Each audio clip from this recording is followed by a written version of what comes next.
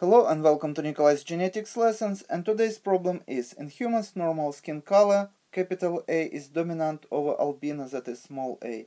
A diabetic albino man marries a normal woman whose mother was an albino and whose father was diabetic.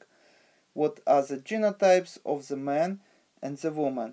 What proportion of their children would be expected to be both non-diabetic and have normal skin color? And before I will show you how to solve this problem, I have a comment. This is fictional problem because diabetes is not a simple Mendelian genetic problem where we have one dominant and one recessive allele.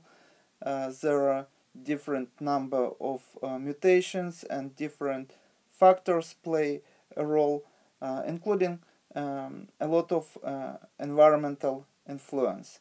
So, as you know, the phenotype is genotype plus environmental influence. So, in this disease, environmental influence plays a huge role.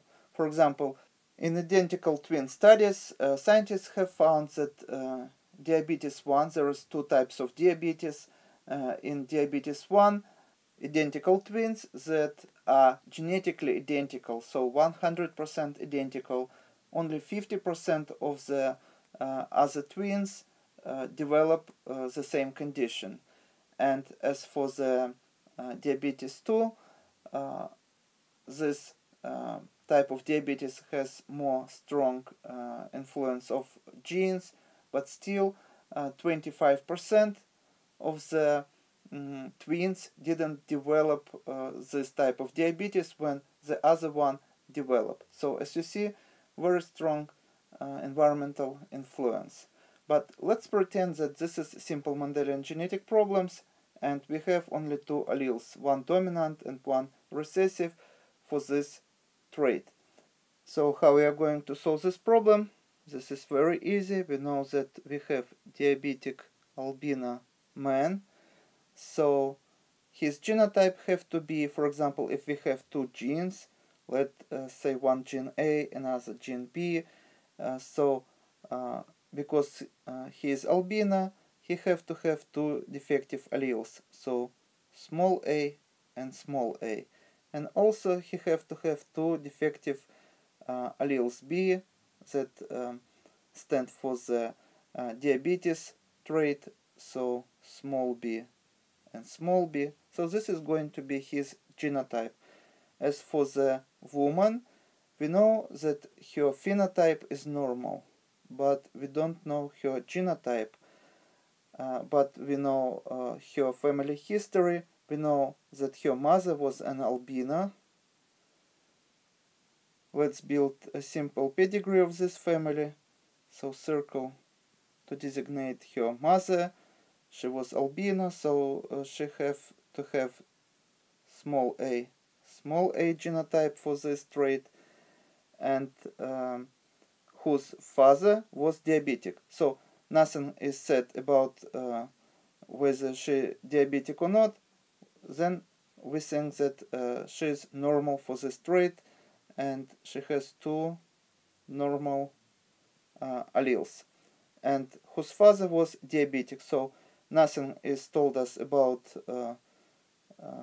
his skin problems, so we have to assume that he is homozygous normal for this trait, so capital A, but he is diabetic, so we have to think that he has two defective alleles. So this couple has a daughter, and as you see, female only can give, no matter which allele, she only can give to her daughter recessive allele A, and father can give only dominant allele A, no matter which one this is going to be. So we know that genotype of their daughter for this trait is heterozygous, capital A and small a, and no matter which allele would give this female to her daughter, both her alleles for the diabetes are dominant. So we know that one of the alleles would be capital B, and as for the second allele from the father side, father has only two recessive alleles, so no matter which allele he would give small b allele. So this is going to be genotype of this female, capital A small a, capital B small b. So now it is very easy to solve this problem. Once again, I want to highlight that those I am showing two alleles here, but only one would be transferred from any of the parents, not two of them, but because there is no choice actually here, so no matter which allele would be transferred, we know for sure that genotype of the daughter is double heterozygous for these two traits. So we also call this dihybrid. So what kind of gametes this male can produce? So this is male and this is female side. Only one type of gametes, that is going to be small a and small b. Once again, gametes are haploid, and gametes of the male would be sperm and gametes of the female would be egg cells. So what kind of gametes this female can produce? And the first variant would be capital A and capital B. So this is going to be the first variant, capital A, capital B. The second variant would be capital A and small b. So this is going to be capital A and small b. The third variant would be small a and capital B. So small a and capital B. And the fourth variant would be small a and small b. Small a and small b. So now let's build a simple Punnett square and find what is the probable genotypes and phenotypes in their progeny. So once again, this is male side, this is male gamete, only one type of gamete that male can produce, and here is female side and four variants of the gamete that female can produce. So of course genotypes in the progeny would be capital A from the mother side, small a from the father side, capital B from the mother side, and small b from the father side.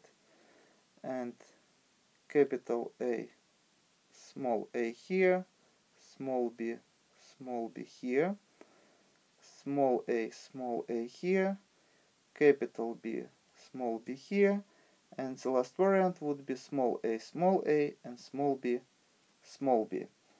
So out of all these four different genotypes, only this genotype would produce phenotype that is going to be normal for both skin color, and this person is not going to have diabetes because this person has one normal dominant allele. So this is going to be normal phenotype. As for this genotype, as you see, skin color would be normal, but this person would have diabetes. This person would have albino condition of the skin color and would be normal for diabetes, so wouldn't have diabetes. And this variant would be both albino and would have diabetes. So our answer, what proportion of their children would be expected to be both non-diabetic and have normal skin color, our answer would be 1/4 or 25%. And this is going to be our answer today. One more note, if it would be easier for you, this is gametes that produce male, so this is going to be sperm, and this gametes that produce female, so this is going to be egg cells. And both types of gametes are haploid. And here we have diploid organism that these two gametes, when merged, would produce. So this is going to be genotypes and phenotypes of the diploid organism. And this is all for today. Thank you for your attention. Please subscribe for my new videos that I post almost every day. Thumbs up if you like this video. Please write your comments, questions if you have any. And see you in the next video. Goodbye.